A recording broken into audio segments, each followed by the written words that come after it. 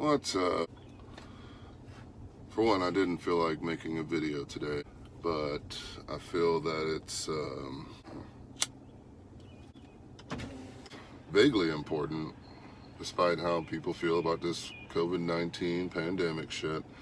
Whether you like it, whether you don't, whether you like masks, or whether you don't, whether you think it's a conspiracy, which is very debatable in my personal opinion, or whether you don't. It's Memorial Day, so people are out. People are trying to pretend that everything's fine, and I think that's cool for the most part.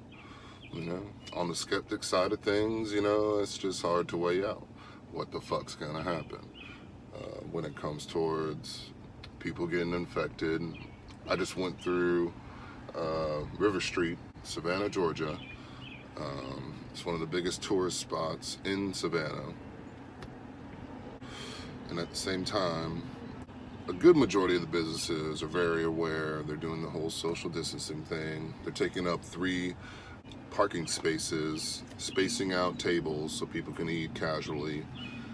None of them are wearing masks except for the people working. So, I don't know. Other reason I'm probably making the video because this gigantic sailboat, it's just parked right on the fucking river.